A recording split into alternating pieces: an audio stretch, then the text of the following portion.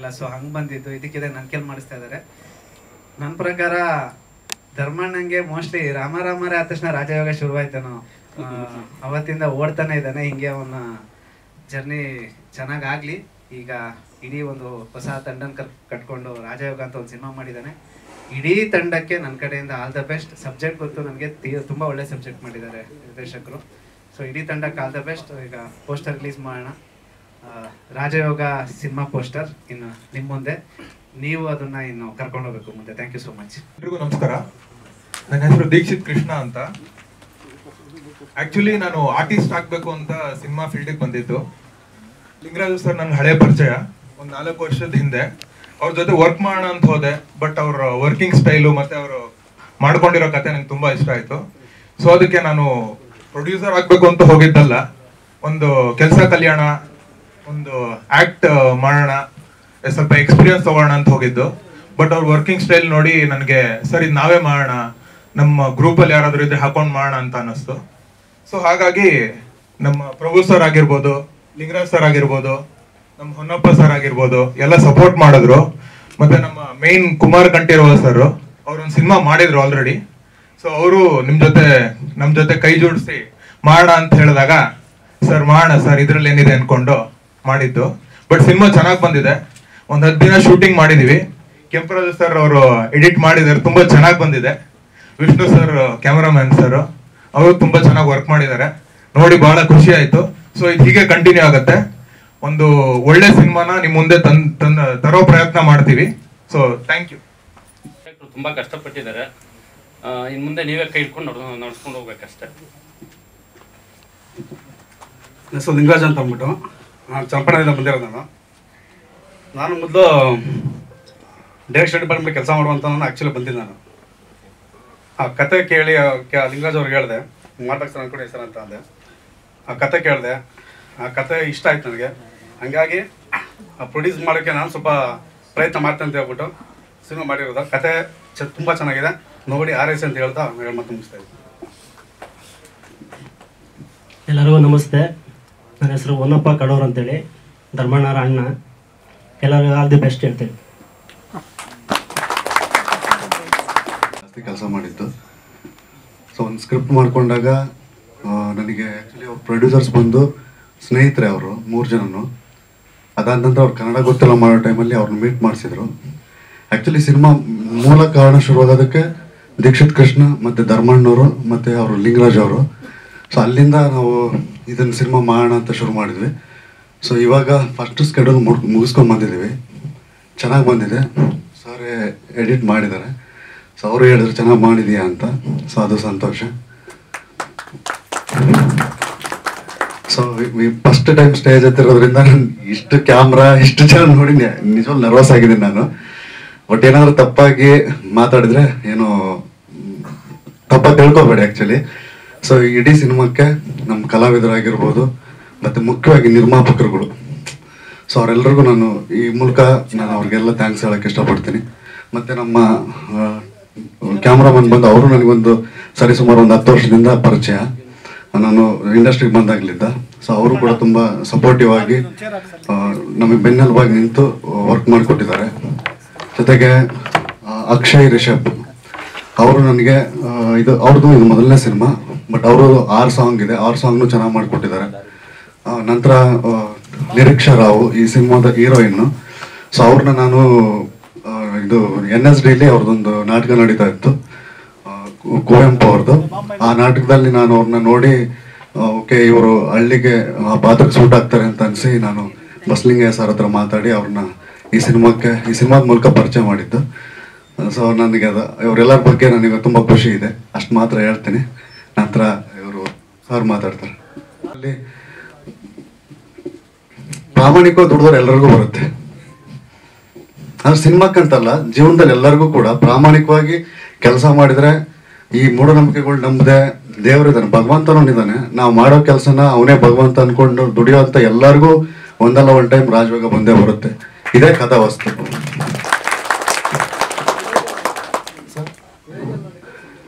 Sir ಇದು ಬಂದು ವಿಲೇಜಲ್ಲಿ ನಡೆಯೋದು, ಹಳ್ಳಿ ಗ್ರಾಮೀಣ ಭಾಗದ್ದು. ನಾವು ಮೇಲ್ಕೋಟೆ ಸುತ್ತಮುತ್ತ ಮಾಡಿದ್ದೀವಿ ಈಗ ಒಂದು 10 ದಿನ. ಚೆನ್ನಾಗಿ ಬಂದಿದೆ ಸರ್. ಸರ್ ಆಕ್ಚುಲಿ ಕತೆನ ಮಾಡಿದ್ದೆ, ಬಟ್ ಮಾಡಿದ್ಮೇಲೆ ನನಗೆ ಮಧ್ಯದಲ್ಲಿ ಏನು ಕತೆ ಫೈನಲ್ ಆಗೋದಕ್ಕೆ ಮಧ್ಯದಲ್ಲಿ ನನಗೆ ಧರ್ಮಣ್ಣ ಸಿಕ್ಕರು. ಸೊ ನಾನು ಅವ್ರದ್ದು ರಾಮರೇ ನೋಡಿದ್ದೆ ಸಿನಿಮಾ. ನನಗೆ ಅವರು ತುಂಬಾ ಚೆನ್ನಾಗಿ ಅವ್ರ ಪರ್ಫಾರ್ಮೆನ್ಸ್ ನನಗೆ ತುಂಬಾ ಇಷ್ಟ ಆಯ್ತು. ರಾಮರಲ್ಲಿ ನಾನು ಅವರು ಸಿಕ್ಕಾಪಟ್ಟೆ ಒಂಥರ ಅಭಿಮಾನಿ ಅಂತ ಹೇಳ್ಬೋದು ಆ ಸಿನಿಮಾದಲ್ಲಿ, ಅವ್ರ ಪಾತ್ರಕ್ಕೆ ಅಷ್ಟು ಚೆನ್ನಾಗಿ ಮಾಡಿದ್ರು ಅವರು. ಸೊ ಹಂಗಾಗಿ ನನಗೆ ಅವರು ಸಿಕ್ಕಾಗ ಓಕೆ ಇನ್ನೂ ಸ್ವಲ್ಪ ಸ್ಕ್ರಿಪ್ಟ್ನ ಅವ್ರಿಗೆ ಅಂತ ಮಾಡೋಣ ಅಂತ ಹೇಳ್ಬಿಟ್ಟು ಕೆಲವು ಭಾಗಗಳನ್ನ ಮತ್ತೆ ವಾಪಸ್ ರೀರೈಟ್ ಮಾಡಿ ನಾವು ಶುರು ಮಾಡಿರೋದು ಸರ್. ಸರ್ ಅಂದ್ರೆ ಇದರಲ್ಲಿ ಅವರ ತಂದೆ ಪಾತ್ರ ಒಂದಿರುತ್ತೆ. ಸೊ ಅದು ಅಂದ್ರೆ ಪಾತ್ರಗಳೆಲ್ಲ, ಬಟ್ ಲೀಡ್ ಅಂತಂದ್ರೆ ಅವ್ರ ಮೂಲಕನೇ ಓವರ್ ಆಲ್ ಕತೆ ಹೇಳೋದಕ್ಕೆ ಹೋಗೋದು. ಸುತ್ತಮುತ್ತ ಅಂದ್ರೆ ಸುಮಾರು ಪಾತ್ರಗಳು ಬರುತ್ತೆ. ಅವ್ರ ತಂದೆ ಪಾತ್ರ ಆಗಿರ್ಬೋದು, ಅವರ ವೈಫ್ ಪಾತ್ರ ಆಗಿರ್ಬೋದು. ಅಂದ್ರೆ ಇದೊಂದು ಕೌಟುಂಬಿಕ ಚಿತ್ರ ಆಕ್ಚುಲಿ. ಸೊ ಚಿಕ್ಕಪ್ಪ ದೊಡ್ಡಪ್ಪ ಆ ಎಲ್ಲ ಪಾತ್ರಗಳು ಜೊತೆಲಿ ಹೋಗುತ್ತೆ. ಹೌದೌದು ಸರ್. ಪ್ರಾಮಾಣಿಕತೆಗೆ ಬೆಲೆನೇ ಇಲ್ಲ ಅಂತಾರೆ ನೀವು, ಪ್ರಾಮಾಣಿಕತೆನೇ ರಾಜಯೋಗ ಅಂತ. ಅಲ್ಲಲ್ಲ, ಪ್ರಾಮಾಣಿಕತೆಗೆ ಬೆಲೆ ಇಲ್ಲ ಅಂತ ಜನ ಹೇಳ್ತಾರೆ, ಬಟ್ ಡಿಸೈಡ್ ಮಾಡೋದ್ ಮೇಲೊಬ್ಬ ಇದನ್ನಲ್ಲ. ಜನ ಹೇಳಿದ್ದೆ ಪ್ರಾಮಾಣಿಕತೆ ಇಲ್ಲ ಅಂತ ಜನ ಹೇಳಿದ ತಕ್ಷಣ ಪ್ರಾಮಾಣಿಕತೆ ಸತ್ತು ಹೋಗಿಲ್ಲಲ್ಲ.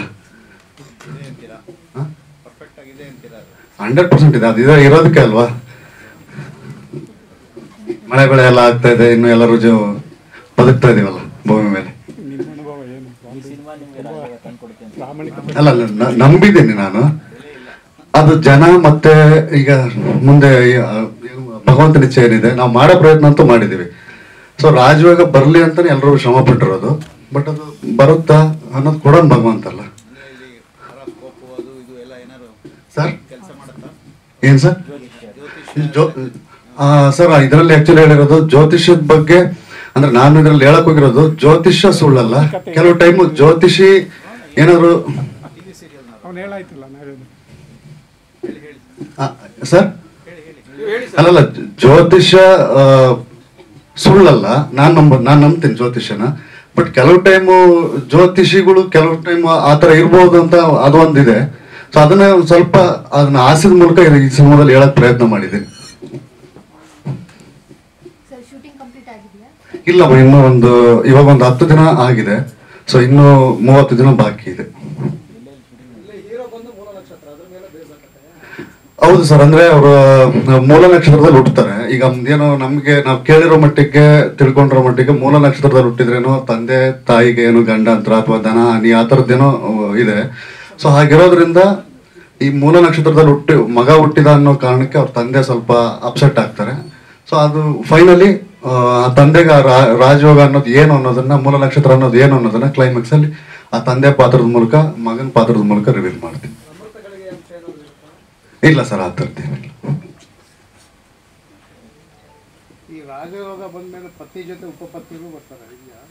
ಇಲ್ಲ ಸರ್, ಇದರಲ್ಲಿ ಸದ್ಯಕ್ಕೆ ಉಪಪತ್ನಿ ಯಾರಲ್ಲ, ಪತ್ನಿ ಮಾತ್ರ ಇದ್ದಾಳೆ.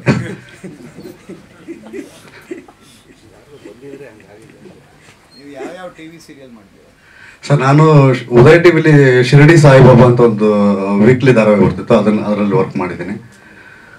ಅದಕ್ಕೆ ಮುಂಚೆ ನಾನು ಸಿಲ್ಲಿಲಲ್ಲಿ ಅಂತ ಒಂದು ಸೀರಿಯಲ್ ಬರ್ತಿತ್ತು, ಅದು ನನ್ನ first entry. Vijay Prasad sir director. ಅಲ್ಲಿ ನಾನು ಇಂಡಸ್ಟ್ರಿಗೆ ಬಂದಿದ್ದು ಆ ಸೀರಿಯಲ್ ಮೂಲಕ.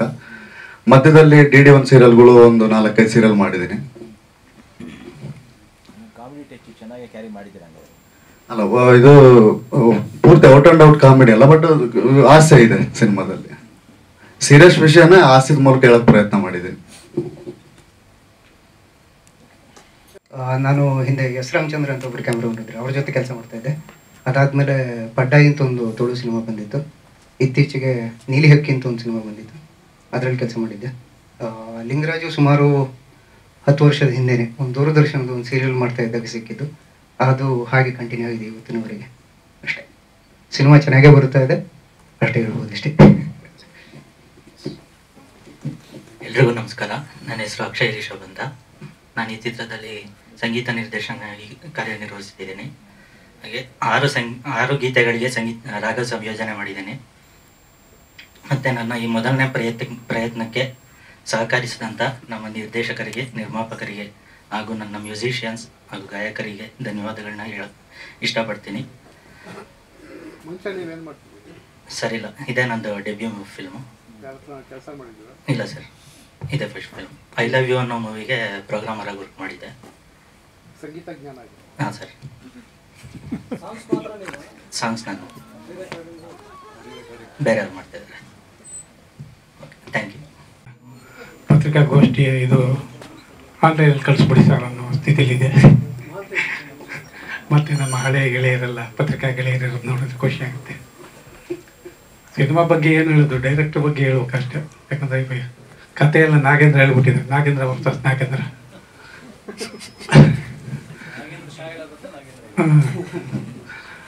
ಡೈರೆಕ್ಟರ್ ಬಗ್ಗೆ ಹೇಳ್ಬೇಕಷ್ಟೆ. ಎಂಥ ಜಿಡ್ಡು ಡೈರೆಕ್ಟ್ರು ಅಂದರೆ, ಒಂದಷ್ಟು ದುಡ್ಡು ಆಗಿ ಒಂದು 3 ದಿವಸ ಶೂಟಿಂಗ್ ಮುಗಿದೋಯ್ತು. ದುಡ್ಡು ಮುಗಿದೋದ್ಮೇಲೆ ಏನು ಮಾಡ್ತಾರೆ ಸಾಮಾನ್ಯವಾಗಿ ಎಲ್ಲರೂ, ಇರೋದ್ರಲ್ಲಿ ಏನೋ ಸುತ್ತು ಬಿಡೋಣ ಕಣ್ರಿ ಹಂಗೆ ಹಿಂಗೆ ಅಂತ ಆಗುತ್ತೆ. ಆಯಪ್ಪ ಬಡಪೆಟ್ಟು ಒಪ್ಪೋದೇ ಇಲ್ವಲ್ಲೇ, ದುಡ್ಡು ಕೊಡಲಿ ಸರ್ ಆಮೇಲೆ ನಾವು ಅಂದ್ಕೊಂಡಿದ್ದೆ ಮಾಡೋದು ಅಂತ. ಹಾಗಾಗಿ ನಿಲ್ಲಿಸಿ ಆದರೂ ತಾನು ಅಂದ್ಕೊಂಡಿದ್ದೇನೆ ಮಾಡ್ತಾ ಇದ್ದಿದ್ದು. ಹಾಗಾಗಿ ಜಿದ್ದಿಗೆ ಬಿದ್ದು ಸಿನಿಮಾ ಮಾಡಿದ್ದಾನೆ. ಖುಷಿ ಆಗುತ್ತೆ ಅವನ ಜೊತೆ ವರ್ಕ್ ಮಾಡೋದು. ಬಸ್ಬ ಆದರೂ ಕೂಡ ಅವನಿಗೆ ಬೇಕಾದ್ದನ್ನು ಕಲಾವಿದರಲ್ಲಿ ನಾವೆಲ್ಲ ಹಳೆ ಕಾಲವೇ ನಾವು ಹೇಳಿದಷ್ಟು ನಾವು ಮಾಡೋದೇ ಸರಿ ಕಣೆ ಅಂದರೆ ಒಪ್ತಿರಲಿಲ್ಲ. ಅಂದರೆ ಹಂಗೆ ನಾವು ಮಾಡಲೂ ಇಲ್ಲ. ಅಂದರೆ ಅವನ ಝೀಲ್ ನೋಡೋದು ಖುಷಿ ಆಗುತ್ತೆ. ವರ್ಕ್ ಮಾಡಿ ತುಂಬ ಖುಷಿ ಆಗ್ತೀನಿ. ಅದೇ ರಾಜಯೋಗ, ಅದೇ ನಿಂತಾಗಲೂ ಪ್ರತಿ ಸರ್ತಿ ನಿಂತಾಗಲೂ ಅದೊಂದು ಗ್ರೂಪ್ ಮಾಡ್ಕೊಂಡಿರ್ತೀವಿ ವಾಟ್ಸಪ್ಪಲ್ಲಿ. ಆ ಸಿನಿಮಾದಂದಾಗ ಆ ಸಿನಿಮಾದಲ್ಲಿ ಫಸ್ಟು ರಾಜಯೋಗ ಅಂತ ಹಾಕ್ಕೊಂಡಿದ್ದೆ. ನಿಂತು ಮತ್ತೆ ಶುರುವಾದಾಗ ರಾಜ ಸುಯೋಗ ಅಂತ ಹಾಕ್ಕೊಂಡೆ. ಆಮೇಲೆ ಮತ್ತೆ ನಿಂತು ಇದ್ದಾಗ ಲಿಂಗರಾಜ ಯೋಗ ಅಂತ ಹಾಕ್ಕೊಂಡೆ. ಅಂದರೆ ವಾಸ್ತು ಚೇಂಜ್ ಮಾಡ್ತಾ ಹೋದ್ರೆ ಬೇಗ ಆಗತ್ತೇನೋ ಅಂತ.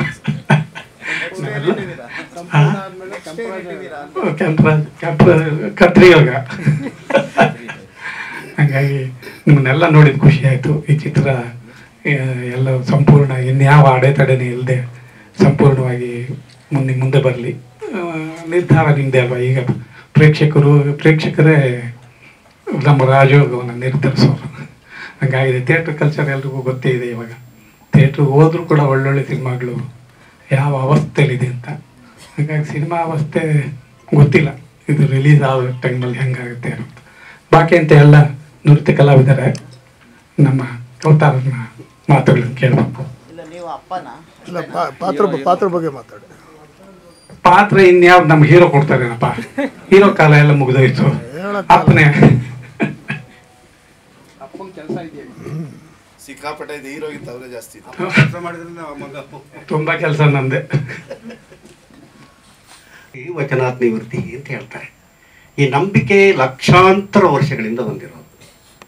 ನಾನು ಬಾಕಿದ್ರ ಬಗ್ಗೆ ಮಾತಾಡಕ್ಕೆ ಹೋಗಲ್ಲ. ನಂಬಿಕೆ ಬಗ್ಗೆ ಸವಾರಿ ಮಾಡುವ ಸುಮಾರು ಜನ ಜ್ಯೋತಿಷರಿದ್ದಾರೆ. ಅಂಥ ಒಂದು ಕನ್ನಿಂಗ್ ಜ್ಯೋತಿಷಿ ಪಾತ್ರದಲ್ಲಿ ನಾನು ಆ್ಯಕ್ಟ್ ಮಾಡಿದ್ದೀನಿ. ಟಿವಿ ಜ್ಯೋತಿಷಿ. ನಾನು ಹಂಗೆ ಹೇಳಕ್ಕೆ ಹೋಗಲ್ಲ ಸರ್. ಎಲ್ಲರೂ ಆ ಥರ ಅಂತ ಹೇಳೋಕ್ಕಾಗೋದಿಲ್ಲ. ನಾವು ಸಾರ್ವತ್ರಿಕವಾಗಿ ಯಾರನ್ನೂ ಬ್ಲೇಮ್ ಮಾಡೋಕ್ಕಾಗೋದಿಲ್ಲ. ಸಮಾಜದ ಸ್ವಾಸ್ಥ್ಯ ಹಾಳು ಮಾಡುವ ಸಿನಿಮಾ ಅಲ್ಲ ಇದು. ಭಾಳ ಎದೆ ತಟ್ಕೊಂಡು ಹೇಳ್ತೀನಿ. ಲಿಂಗರಾಜು ಅಂತ ಒಬ್ಬ ಪ್ರಾಮಾಣಿಕ ವ್ಯಕ್ತಿ. ಈ ಉದ್ದೇಶ, ನಂಬಿಕೆ, ಸತ್ಯ ಅಂತ ನಟನಾ ಥಿಯರಿಲಿದೆ. ಸಿನಿಮಾ ಅಂದ್ರೆ ಒಂದು ಕ್ರಿಯೆ, ಅದರಿಂದ ಒಂದು ಉದ್ದೇಶ ಇದೆ. ಅದನ್ನು ನಂಬ್ಕೊಂಡಿರೋದು ಸತ್ಯದ ಕಡೆ ಹೋಗುತ್ತೆ ಅಂತ. ಅಂದರೆ ಪ್ರೇಕ್ಷಕರು ಪ್ರೀತಿಸ್ತಾರೆ ಅಂತ. ಹೇಳೋನೆಷ್ಟು ನಂಬಿಕೆಯಿಂದ ಹೇಳ್ತಾನೆ, ನೋಡೋನಷ್ಟೇ ನಂಬಿಕೆಯಿಂದ ನೋಡ್ತಾನೆ ಅಂತ. ತುಂಬ ನಂಬಿಕೊಂಡಂಥ ಹುಡುಗ. ಪ್ರಾಮಾಣಿಕವಾಗಿ ಹೇಳೋದಾದ್ರೆ ಅವ್ನು ಸ್ಲಿಪ್ಪರ್ ಕೂಡ ಹಾರಿದಿತ್ತು ನನ್ನ ಹತ್ರ ಮಾತಾಡೋಕೆ ಬಂದಾಗ. ಇದು ದೊಡ್ಡ ವಿಷಯ ಅಂತಲ್ಲ, ಕಷ್ಟಪಟ್ಟು ಮಾಡಿದಾನಂತಲ್ಲ. ಕಷ್ಟಪಟ್ಟರು ನಾಗೇಂದ್ರ ಸಹ ಹೇಳ್ದಂಗೆ ಕೈಗೆ ಬರುವಷ್ಟು ಬರದೆ ಕಾಂಪ್ರಮೈಸ್ ಮಾಡಿಕೊಂಡು ಒಂದು ಹೆಜ್ಜೆನೂ ಮುಂದಿಟ್ಟಿಲ್ಲ ಅಂತ ಎದೆ ತಟ್ಕೊಂಡು ಹೇಳ್ತೀನಿ ನಾನು. ಇದು ಈಗ ಒಂದು ತುಂಬಾ ಚೆನ್ನಾಗಿ ಟ್ರೆಂಡ್ ಶುರುವಾಗಿದೆ. ವ್ಯಕ್ತಿನಿಷ್ಠ ಸಿನಿಮಾಗಳು ನಡೀತಾ ಇಲ್ಲ ಗೆಳೆಯರೆ, ನಮಗೆಲ್ಲ ಗೊತ್ತಿದೆ. ಇದು ವಸ್ತುನಿಷ್ಠ ಸಿನಿಮಾಗಳು ಮಾತ್ರ ನಡೀತಾ ಇದೆ. ವಸ್ತುನಿಷ್ಠ ಸಿನಿಮಾ ಅಂದ್ರೆ ಏನು? ತಲೆಯಿಂದ ಯೂಸ್ ಮಾಡುವಂತಹ ಸಿನಿಮಾಗಳು, ತಲೆ ಉಪಯೋಗಿಸ್ಕೊಂಡು ಮಾಡುವಂತಹ ಸಿನಿಮಾಗಳು, ಬುದ್ಧಿ ಉಪಯೋಗಿಸ್ಕೊಂಡು ಮಾಡುವಂತಹ ಸಿನಿಮಾಗಳು, ಕೇವಲ ತಾಂತ್ರಿಕತೆಯಿಂದ ಮಾಡುವ ಸಿನಿಮಾಗಳು ನಡೀತಾ ಇಲ್ಲ. ಹಾರ್ಟ್ಲಿ ಹಳ್ಳಿಯ ಜನಜೀವನವನ್ನ ಲಿಂಗರಾಜು ಕೂಡ ಒಬ್ಬ ಮುಗ್ಧ. ಆದ್ದರಿಂದ ಮುಗ್ಧತೆಯಲ್ಲೇ ಎಲ್ಲರೂ ಪ್ರೀತಿಸುವಂಗೆ ಚಿತ್ರಿಸಿದ್ದಾರೆ ವಿಷ್ಣು ಪ್ರಸಾದ್ ಅವರು. ನಮ್ಮ ಎಡಿಟರ್ ತುಂಬಾ ಅದ್ಭುತವಾಗಿ ಕೆಲಸ ಮಾಡ್ತಾ ಇದ್ದಾರೆ. ಧರ್ಮಣ್ಣ ಕೂಡ ಕಡೂರಿಂದಲೇ ಬಂದವನು. ಅವನ ಮನೆ ಮುಂದೆ ಕೂಡ ಸಣ್ಣ ನೀರು ಹೋಗೋ ಸಣ್ಣ ಕಾಲನಿ ಇದೆ, ಚಾನಲ್ ಇದೆ, ಅದಕ್ಕೆ ಮುಚ್ಚಿಲ್ಲ ಮೇಲ್ಗಡೆ, ನಾನು ನೋಡಿದ್ದೀನಿ. ಹೀಗೆ ಎಲ್ಲವನ್ನು ಸಹಿಸಿಕೊಂಡು ಬದುಕನ್ನ ಪ್ರೀತಿಸುವಂತ ಜನಗಳ ಮಧ್ಯೆ ಹುಟ್ಟುಕೊಂಡಂತ ಸಿನಿಮಾಗಳು ಜನಗಳ ಮನಸ್ಸಿಗೆ ನಾಟುತ್ತೆ ಅಂತ ನಂಬ್ಕೊಂಡಿದ್ದೀನಿ. ಇದರಲ್ಲಿ ಜ್ಯೋತಿಷಿ ಪಾತ್ರ ಮಾಡಿದ್ದೀನಿ ನಾನು, ಕೃಷ್ಣಮೂರ್ತಿ ಅವತಾರ ಅಂತ. ಇಷ್ಟು ಸಾಕು ಅಂತ ಹೇಳ್ಕೊಂಡಿದ್ದೀನಿ. ನಮಸ್ಕಾರ. ನಾನು ಶ್ರೀನಿವಾಸ್ ಗೌಡ ಅಲಿಯಾಸ್ ಸಿಲಿಲಲ್ಲಿ ರಂಗನಾಥ್. ಸಿಲ್ಲಿನಲ್ಲಿ 5 ವರ್ಷ ಪ್ರಾಜೆಕ್ಟ್ ಮಾಡಿದ್ವಿ.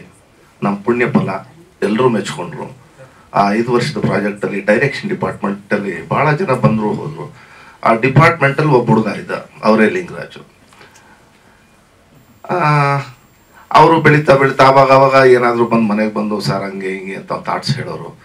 ನಾನು ಗುಡ್ ಲಿಸ್ನರು, ಕೇಳ್ತಾ ಇರ್ತಿದ್ದೆ. ಗಂಟೆಗಟ್ಟಲೆ ಹೇಳ್ತಿದ್ರು, ಕೇಳ್ತಾ ಇರ್ತಿದ್ದೆ. ಒಂದು ಫೈನ್ ಡೇ ಫೇರ್ ಕಾಪಿ ತಂದು ಸರ್ ಒಂದು ಸ್ಕ್ರಿಪ್ಟ್ ಮಾಡಿದ್ದೀನಿ, ಓದಿ ಹೇಳಿ ಅಭಿಪ್ರಾಯ ಅಂದು. ಹುಡುಗರು ತುಂಬ ಆಸೆ ಇರುತ್ತೆ, ಉತ್ಸಾಹ ಜಾಸ್ತಿ, ಅನುಭವ ಕಮ್ಮಿ, ಇರಲಿ ಅಂದ್ಬಿಟ್ಟು ಆಯ್ತಪ್ಪ ಓದ್ತೀನಿ ಅಂತ. 1-2 ದಿವಸ ಬಿಟ್ಟು ಮತ್ತು 1 ದಿವಸ ಕೂತ್ಕೊಂಡೆ. ಬತ್ತ ನಮ್ಗೆ ಏನಾದ್ರು ಅಂತರ ಉತ್ತರ ಕೊಡ್ಬೇಕಲ್ಲ ಅಂತ ಓದೋದು ಶುರು ಮಾಡಿದೆ. 1 ಸತಿ ಓದ್ದೆ, 2 ಸತಿ ಓದ್ದೆ, 3 ಸತಿ ಓದ್ದೆ. ಹೇಳ್ತೀನಿ.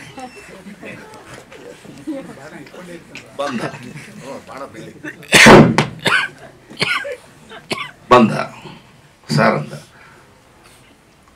ಅವನ ಮೇಲೆ ನನಗಿದ್ದ ಒಂದು ಗೌರವ ಇಮ್ಮಡಿ ಆಗಲಿಲ್ಲ, 100 ಮಡಿ ಆಗೋಗಿತ್ತು. ಕುತ್ಕೊಳ್ಳೋ ಅಂದೆ. ಏನೋ ಇಂಥ ಒಳ್ಳೆ ಸ್ಕ್ರಿಪ್ಟ್ ಮಾಡಿದೀಯಾ, ಎಲ್ಲಿಟ್ಟಿದ್ಯೋ ಇದನ್ನೆಲ್ಲ ನಗ್ದ. ಸರ್ ಡೈಲಾಗ್ ಕೂಡ ಮುತ್ತಿದಂಗಿದೆ ಸರ್. ಸ್ಕ್ರಿಪ್ಟ್ ಬಿಡಿ, ಆನ್ಲೈನ್ ಬಿಡಿ, ಕಾನ್ಸೆಪ್ಟ್ ಬಿಡಿ, ಬರೀ ಡೈಲಾಗಲ್ಲೇ ಸಿನಿಮಾ ಗೆಲ್ಲುತ್ತೆ ಸರ್. ನಾನು ಅವ್ನಿಗೆ ಹೇಳಿದೆ, ಯಾವ ಹೊತ್ತದಲ್ಲಿ ಯಾವ ಹಾವಿರುತ್ತೋ, ಯಾವ ತಂದೆ ತಾಯಿಗೆ ಎಂಥ ಮಕ್ಕಳು ಇರ್ತಾರೋ ಗೊತ್ತಿಲ್ಲ, ಒಳ್ಳೆ ಸ್ಕ್ರಿಪ್ಟ್ ಅಂತೂ ಮಾಡಿದ್ಯಾ, ಅದ್ಭುತವಾಗಿದೆ, ಸ್ಕ್ರೀನ್ ಪ್ಲೇ ಚೆನ್ನಾಗಿದೆ, ಡೈಲಾಗ್ಸ್ ಚೆನ್ನಾಗಿದೆ, ಕ್ಯಾರೆಕ್ಟರ್ಗಳು ತುಂಬ ಚೆನ್ನಾಗಿ ಕ್ರಿಯೇಟ್ ಮಾಡಿದ್ಯಾ. ಅದ್ರ ಒಂದು ಡೌಟ್ ನನಗೆ, ಏನು ಸರ್ ಅಂದ, ಇದೇ ಥರ ನೀನು ಮೇಕಿಂಗ್ ಮಾಡ್ತೀಯಾ, ಇದಕ್ಕೆ ಬೇಕಾಗಿರೋ ಒಳ್ಳೆ ಆರ್ಟಿಸ್ಟ್ನೇ ನೀನು ಆರಿಸ್ತೀಯಾ, ಮೇಕಿಂಗು ಇದೇ ಲೆವೆಲಲ್ಲಿ ಮಾಡ್ತೀಯಾ ಅನ್ನೋದು ಒಂದು ಕ್ವಶನ್ ಇದೆ. ಅದ್ರಲ್ಲಿ ನೀನು ಗೆದ್ಬಿಟ್ರೆ ಅದರಲ್ಲಿ ಸಿನಿಮಾ ಹಿಟ್ ಆಗುತ್ತೆ. ಅದು ಯಾವ ಲೆವೆಲ್ಗೆ ಹೋಗುತ್ತೆ ಅಂತ ಹೇಳೋಕ್ಕಾಗಲ್ಲ, ಜಸ್ಟ್ ಮಿನಿಮಮ್ ಪಾಸ್ ಅಂತೂ ಗ್ಯಾರಂಟಿ ಆಗ್ತೀಯ. ಏನೋ ಒಂದು ಪುಣ್ಯದ ಫಲ ಅವ್ರ ಅಪ್ಪ ಅಮ್ಮ ಮಾಡಿದ ಪುಣ್ಯನೋ ಏನೋ, ಆ್ಯಪ್ಟ್ ಆಗಿರೋರು ಎಲ್ಲ ಸಿಕ್ಬಿಟ್ರು ಸರ್ ನಮಗೆ. ಕ್ಯಾಮ್ರಾಮನ್ನಿಂದ ಹಿಡಿದು, ಆರ್ಟಿಸ್ಟಿಂದ ಹಿಡಿದು, ಲೇಡಿ ಆರ್ಟಿಸ್ಟಿಂದ ಹಿಡಿದು, ಲೊಕೇಶನ್ನಿಂದ ಹಿಡಿದು, ಮನೆಯಿಂದ ಹಿಡಿದು ಎಲ್ಲವೂ ದೇವರು ಅವನಿಗೆ ಒದಗಿಸ್ಕೊಟ್ಬಿಡ್ತು. ಸಿನಿಮಾ ತುಂಬ ಚೆನ್ನಾಗಿ ಬರ್ತಿದೆ, ನಾವು ಸರಿಯಾದ ದಾರಿಯಲ್ಲಿ ಹೋಗ್ತಾ ಇದ್ದೀವಿ. ಅವ್ನಿಗೆ ಹೇಳಿದೆ, ನಾನು ಈ ಸ್ಕ್ರಿಪ್ಟ್ ಓದಿ ನಾನು 10 ಸಾರಿ ಹತ್ತಿದ್ದೀನಿ, ನೀನು ಜನಗಳನ್ನ 1 ಸಾರಿ 2 ತೊಟ್ಟು ಕಣ್ಣೀರು ಹಾಕ್ಸ್ಬಿಟ್ರೆ ನೀನು ಎಲ್ಲ ಹೋಗ್ತೀಯ ಅಂತ. ಮಾಧ್ಯಮ ಮಿತ್ರರು ನಾನು ಹೇಳಿದೆ, ನನಗೆ ಗೊತ್ತು ಚೆನ್ನಾಗಿ, ನಿಮಗೆ ಇದೊಂದು ರೊಟೀನ್ ವರ್ಕ್, ಯಾರೋ ಬರ್ತಾರೆ, ಯಾರೋ ಹೋಗ್ತಾರೆ, ಏನೋ ಬರೀತೀರಿ, ಏನೋ ಇಟ್ಕೋತೀರಿ, ಫೋಟೋ ಇಟ್ಕೋತೀರಿ, ಅದು ನಿಮ್ಮ ಕೆಲಸ ನೀವು ಮಾಡ್ತೀರಿ ಪಾಪ. ಬಟ್ ಈ ಸಿನಿಮಾಗೆ ನಾನು ಗ್ಯಾರಂಟಿ ಕೊಡ್ತೀನಿ ಸರ್, ಮಿನಿಮಮ್ ಸಿನಿಮಾ ಪಾಸ್ ಆಗೇ ಆಗುತ್ತೆ, ಫೇಲ್ ಅಂತೂ ಆಗಲ್ಲ. ಅದೇನೇ ಆಗ್ಬಿಡ್ಲಿ, ಅದಿಷ್ಟೇ ರಾಜಕೀಯ ನಡೀಲಿ, ಅದು ಎ ಸೆಂಟ್ರು ಕಷ್ಟ ಅದೆಲ್ಲ ಕರೆಕ್ಟ್, ನಮ್ಗೆ ಗೊತ್ತು. ಎ ಸೆಂಟರ್ ನಾವು ರೀಚ್ ಆಗೋಕ್ಕಲ್ಲ, ಕಷ್ಟ ಕರೆಕ್ಟ್. ಆದರೆ B, C, D ಸೆಂಟರ್ ಎಲ್ಲ ಕವರ್ ಮಾಡ್ಕೋತೀವಿ, ಇದಂತೂ guarantee. Sound ಆಗೋದಂತೂ guarantee. A centre ಈಗಲೂ ನಾನೇನು ಗ್ಯಾರಂಟಿ ಹೇಳೋಕ್ಕಾಗಲ್ಲ, ಬಟ್ B, C, D ಸೆಂಟ್ರಲ್ಲಿ ನಾವು ಕವರ್ ಮಾಡ್ತೀವಿ. ಯಾಕಂದ್ರೆ ಹಂಗಿದೆ ಸರ್ ಸಬ್ಜೆಕ್ಟು. ನಾನು ಸುಮ್ಮನೆ ನಾವು ಮಾಡಿದ್ದೀವಿ ಸಿನಿಮಾದಲ್ಲಿ ಅಂತ ಹೇಳ್ತಾ ಇಲ್ಲ, ನಾವು ಸುಮಾರು ಸಿನಿಮಾ ಮಾಡಿದ್ವಿ, ಯಾವುದಕ್ಕೂ ಬಂದು ನಾವು ಗ್ಯಾರಂಟಿ ಕೊಡೋದಿಲ್ಲ. ಅವ್ರೇನೋ ಕೊಡ್ತಾರೆ, ನಾವು ತಗೊಂಡು ಮನೆಗೆ ಹೋಗ್ತೀವಿ ಅಕ್ಕಿ ಬೆಳೆಗೆ. ಅದಲ್ಲ, ಇದೊಂದು ಸೌಂಡ್ ಮಾಡೋ ಸಿನಿಮಾ ಅಂತ ಹೇಳ್ತಾ ಇದ್ದೀನಿ. ಲಿಂಗರಾಜ್ ಅವ್ರಿಗೆ ರಾಜಯೋಗ ಬರುತ್ತೆ. ನಿರ್ಮಾಪಕರೆಲ್ಲ ವೈಟ್ ಶರ್ಟಲ್ಲಿ ಇದ್ದಾರೆ, ಇನ್ಮೇಲೆಲ್ಲ ವೈಟ್ ಶರ್ಟಲ್ಲೇ ಇರ್ತಾರೆ ಅವರು. ಇಲ್ಲಿ ಕಲಾವಿದರು ಭಾಳ ಚೆನ್ನಾಗಿ ಮಾಡಿ, ಎಲ್ಲರೂ ಪ್ರತಿಯೊಬ್ಬರು ಸ್ಪರ್ಧೆಗೆ ಹಿಡಿದವ್ರ ಥರ ಭಾಳ ಚೆನ್ನಾಗಿ ಮಾಡಿದ್ದಾರೆ. ಅದರಲ್ಲೂ ಫೀಮೇಲ್ ಆರ್ಟಿಸ್ಟ್ಗಳು ಅಷ್ಟೇ, ಅವ್ರು ಯಾರು ಒಬ್ಬರು ಕಡಿಮೆ ಇಲ್ಲ. ಭಾಳ ಖುಷಿ ಆಗುತ್ತೆ. ನೋಡೋಣ ಯಾರ್ಯಾರಿಗೆ ರಾಜಯೋಗ ಬರುತ್ತೋ ಅಂತ. ಭಾಳ ಸಂತೋಷ, ಒಂದು ಒಳ್ಳೆ ಅನುಭವ ರಾಜಯೋಗ. ಧನ್ಯವಾದಗಳು. ಹಳ್ಳಿಯವರೆಲ್ಲ ಎ ಸೆಕ್ಟರ್ಗೆ ಬಂದಿದ್ದಾರೆ, ಎ ಸೆಕ್ಟರಲ್ಲಿ ಹುಟ್ಟಿದವರೆಲ್ಲೂ NRIಗಳಾಗ್ಬಿಟ್ಟಿದ್ದಾರೆ. ಬಟ್ ನೋಡ್ಬೇಕು, ಯಾಕಂದ್ರೆ ಇದು ಜನ ತಗೋತಾರೆ, ಜನಕ್ಕೆ ಒಂದು ಮೌತ್ ಪಬ್ಲಿಸಿಟಿ ಅಂತ ಒಂದು ಟಾಕ್ ಇರುತ್ತಲ್ಲ, ಟಾಕ್ ಚೆನ್ನಾಗಿದೆ, ಅದಕ್ಕೊಂದಷ್ಟು ಟೈಮ್ ಬೇಕಾದ, ಡ್ಯೂರೇಷನ್ ಟೈಮಲ್ಲಿ ಏನ್ ಬೇಕಾದ್ರೂ ಆಗ್ಬಿಡುತ್ತೆ ಕಿತಾಪತಿಗಳು ಎ ಸೆಂಟ್ರಲ್ಲಿ. ಅದೊಂದು ನಮ್ಗೊಂಚೂರು ಭಯ ಇದೆ. ಬಟ್ ಇವತ್ತು ಅಷ್ಟೇ, ಸೋಷಿಯಲ್ ಮೀಡಿಯಾ ಬಂದಿರಲಿ, ಮತ್ತೊಂದು ಮೀಡಿಯಾ ಬಂದಿರಲಿ, ಏನೇ ಬಂದಿದ್ರು ಕೊನೆಗೆ ನಿಲ್ಲೋದು ಮೌತ್ ಪಬ್ಲಿಸಿಟಿನೇ. ಯಾರೋ ಒಬ್ಬ ಚಿತ್ರಪ್ರೇಮಿ ಸಿನಿಮಾ ನೋಡಿದ್ರೆ ಅವನು ಚೆನ್ನಾಗಿದ್ರೆ ಸುಮ್ಮನಿರಕ್ಕಾಗಲ್ಲ, ತುದಿತಾ ಇರುತ್ತೆ ಅವನಿಗೆ. 100 ಜನಕ್ಕೆ ಹೇಳ್ತಾನೆ ಸಿನಿಮಾ ಅದ್ಭುತವಾಗಿದೆ ಅಂತ. ಚೆನ್ನಾಗಿಲ್ಲ ಅಂದ್ರೆ 200 ಜನಕ್ಕೆ ಹೇಳ್ತಾನೆ ಡಬ್ಬಾ ತರ ಇದೆ ಅಂತ. ಮೌತ್ ಪಬ್ಲಿಸಿಟಿನೇ ನಾವು ನಂಬ್ಕೊಂಡಿರೋದು. ಅವ್ನು ಸೋಷಿಯಲ್ ಮೀಡಿಯಾ ನಂಬೋದೇ ಇಲ್ಲ, ಮೌತ್ ಪಬ್ಲಿಸಿಟಿ ನಂಬ್ಕೊಂಡೆ ನಾವು ಹೋಗ್ತಾ ಇದೀವಿ. ನೋಡೋಣ, ಭಗವಂತ ಇದ್ದಾನೆ, ಅವ್ನು ತಥಾಸ್ತು ಅನ್ಬೇಕು. ಧನ್ಯವಾದ. ನೀನಾಸಂ ಮತ್ತು ಸಾಣೆಹಳ್ಳಿಯಲ್ಲಿ ನಾನು ಡಿಪ್ಲೊಮಾ ಮುಗಿಸ್ ಬಂದಿದ್ದೀನಿ. ನನ್ನ ಮೊದಲನೇ ಸಿನಿಮಾ ಸತ್ಯಪ್ರಕಾಶ್ ಸರ್ ಜೊತೆ ಒಂದಲ್ಲ ಎರಡಲ್ಲ.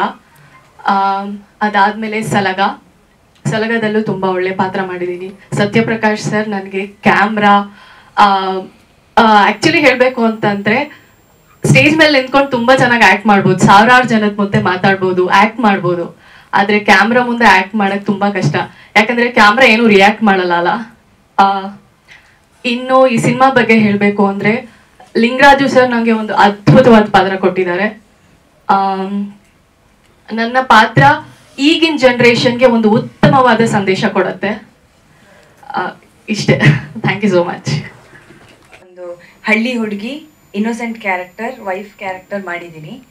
ಫಸ್ಟ್ ಆಫ್ ಆಲ್ ನಾನು ನಮ್ಮ ಡೈರೆಕ್ಟರ್ ಬಗ್ಗೆ ಹೇಳಬೇಕು. ನನಗೆ ಅವರು NSDಯಲ್ಲೇ ಸಿಕ್ಕಿದ್ರು.